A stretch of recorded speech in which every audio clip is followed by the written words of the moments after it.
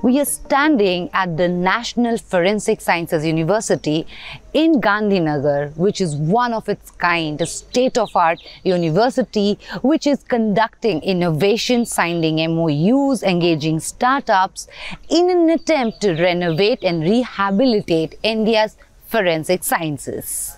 This university's staff and its students have been engaging in developing forensic sciences in India.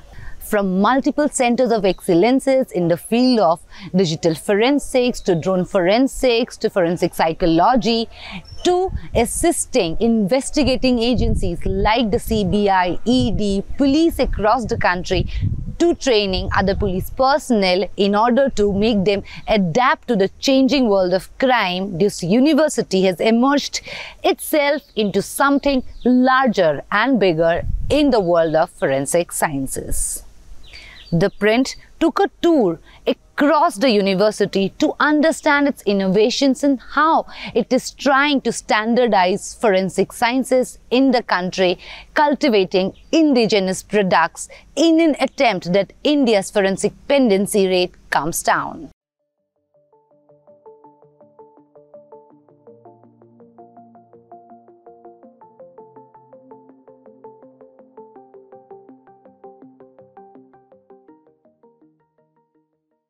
Now, this university spans across 40 acres and has around 10 campuses across the country, including the one in Gandhinagar, the foundation stone of which was laid down by Prime Minister Narendra Modi.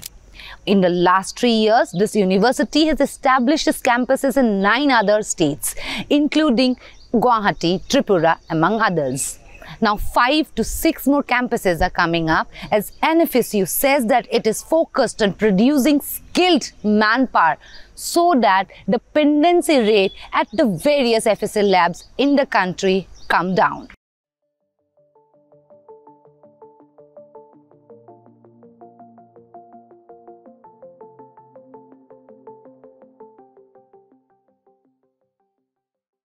A tour across the center of various excellences at the NFSU revealed the attempts made by the university staff and its students to help rejuvenate forensic sciences and contribute in India's Make in India process. The university's campus director and its various professors spoke to us at length and showed out the various laboratories. The university claims that particularly it is excelling in the field of digital forensics, cyber forensics, drone forensics and forensic psychology. In what we saw is a complete state-of-art renovation of forensic sciences here in Gandhinagar. Camera is coding the facial expressions. Now these expressions are very minute, which we don't know how to manipulate, and that's how the unmanipulated facial expressions are being analyzed by the system itself. On the screen, the graph is showing different types of micro expressions like lip stretch, eyebrow raised, lip pressing. So these type of features will help us in understanding whether the person is sad, disgusted, happy. We also get to know that the level of involvement of an individual in the criminal act. Right. How long does the coding take to process? Coding is automatically done by the software, but in order to get the coding, we have to get some standardized question done. At a time when forensic pendencies are a major concern for Indian investigative agencies and courts, this university is working towards improving and increasing skilled labor assistants and officers who are equipped with not just the knowledge of advanced forensic sciences to aid criminal cases, but also understand the importance of a standardized forensic protocol. From cyber forensics to psychological forensics to defense and narcotics forensic centers, this university in Gujarat is trying not just to innovate technology, but also produce a skilled workforce so that the country's shortage of manual labor in forensics can be brought down. Home Minister Amit Shah has reiterated in the past the need for a big push in forensics and that the center is aiming to make forensic examination compulsory and legal in all cases that warrant a punishment of more than 7 years. To tackle dependency and make this a reality, the university has signed MOUs with various forensic labs across the country. So suppose there is a crime scene and we want to present that crime scene in front of the court, in front of the judge. Now judge cannot go and visit crime scene. So what we can do, we can use this camera, which is 360-degree camera. We can record the entire crime scene, get it converted on the virtual reality based system, and the judge can wear this system and see how the crime scene look like and from where the evidences are collected. So while collecting evidences also, the crime scene management process, the standard operating procedure, we can go with the camera, we can do our crime scene management process, and everything will get recorded and the same thing will be presented in front of the court. So it reduces the chances of manipulation of the evidences to be presented in front of the judges. Are all of these gadgets, equipments available with FSLs and police locatables, or is it only available here? No, it is only available here, but we have a provision to provide these facilities to all. So those who want to send their cases or who want to do research work or want training, NFSU has got the mandate to train them, and if required cases can also be taken, and our case reports are acceptable in court. Layered voice analysis is used to understand the variation in the voice. So when questions are asked, at that time the answers given by the subject is the manipulated one, deceptive, or the person is thinking and responding to the questions. Sometimes the person is also under stress, because of which he is answering questions, and on the spot the system will tell us that the person is under stress, he is manipulating his responses, or the answer given by the person is truly a lie and deceptive. These are the factors on which we get the score to understand the level of stress, which can help us in understanding the level of lie said by the person. System measures the brain activation, and it helps us in understanding the level of participation in the criminal act by the suspect. So suppose a suspect who is a so-called suspect of a murder case. Now whether he has committed murder or not, and what was the process of commitment of that crime, that we try to get an understanding through this system. Now, a person who has committed crime, the entire case related activity, memory is stored in the person's brain. So only his brain can retrieve the exact information about the criminal act. So from here, we add gel to the subject through the cap, which is connected with 32 electrodes. Now these electrodes are connected with the an amplifier, which amplifies the brain activation, and that is being shown on the system that side.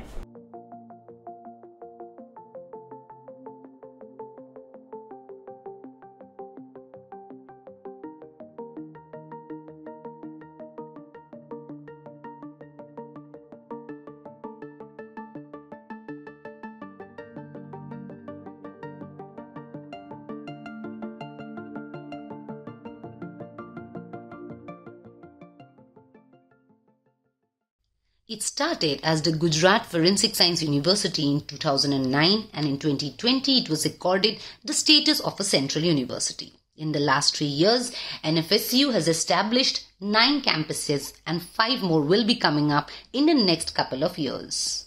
Now from studying handwriting patterns to analyzing the source of drugs to assisting agencies in recreating crime scenes, almost everything under the sun is being done here at NFSU. International guidelines required for the analysis of narcotics, drugs and psychotropic substances. Here we are using the latest and the modern technology for the analysis, reporting well in time, following all the statutory provisions and international. Like, first thing is that we are the first center which is working on the quantification of drugs. Although it is not amended, but we are developing gradually a facility to identify, not only to identify, but to determine how much the quantity of a drug is present in a particular mixture. Apart from that, we are working on the source identification of the drugs. It will assist to the law enforcement agencies to understand the scenario of the trafficking from the point of view of scientific work.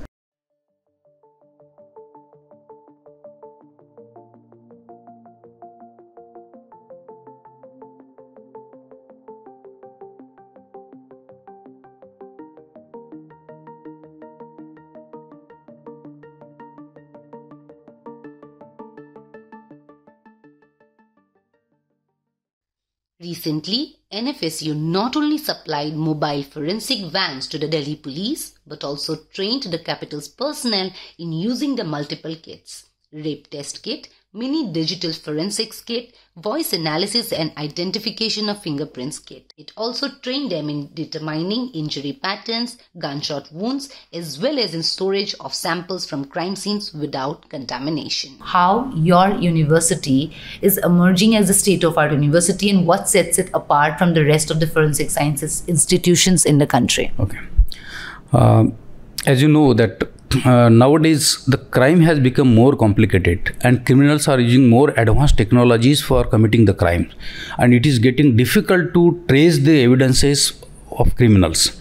So there is a need of forensic science. There is a science of investigation of crime in scientific way.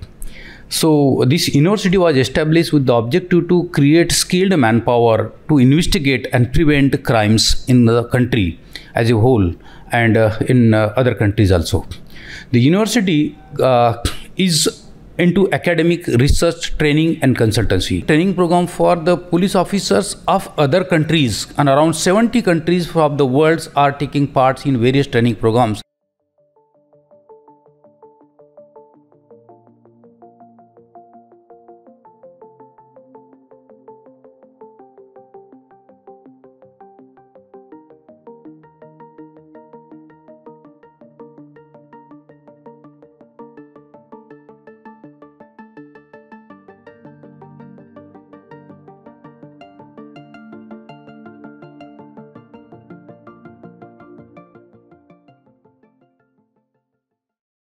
In spite of the high crime rate, because of the changing world, because we are developing each day, every day, it lags behind, and there's such a high pendency in terms of forensics. And here I'm talking about in terms of crime, like per case is taking a lot of time to be handled because either the samples have got contaminated lying down in the police malkhana, or because charge sheets are not being able to be filed in terms of victims of sexual violence or crimes because of the delay in forensics. See, now the technology has created a lot of supports as well as a lot of problems for us. The criminals are using latest technologies for committing the crimes. And sometimes the crimes are so complicated, it is very difficult to get the information. So we have to create some technologies and experts to investigate the crimes. As you rightly told that, so the pendency in the forensic science laboratory is reducing day by day, but now it is because of not only the lack of skilled manpower, but the lack of additional infrastructure which required. So now Government of India has decided to establish a lot of new laboratories and strengthen the departments. Even the university has developed mobile forensic van which will be given to each district of the country. So the laboratories will be more there, then technology will be available, and the university is creating skilled manpower. They will be provided to the laboratories so that their pendency level will be reduced drastically.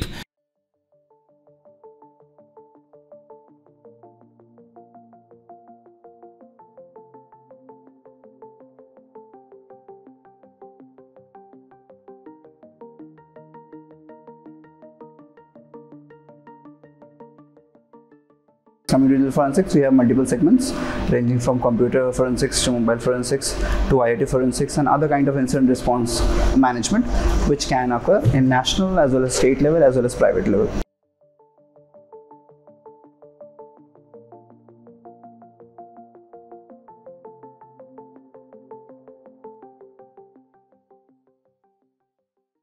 From assisting the Delhi police in recreating the crime scene in the Anjali Singh Kanjhawala murder case that took place on New Year's Eve in the national capital, to assisting the other investigating agencies in terms of terrorism, explosives, narcotics and psychotic substances, NFSU is all over, even in training police personnel that have been recruited new in the services. With Praveen Jain, this is Bismee Taskin reporting for The Print from Gandhinagar in Gujarat.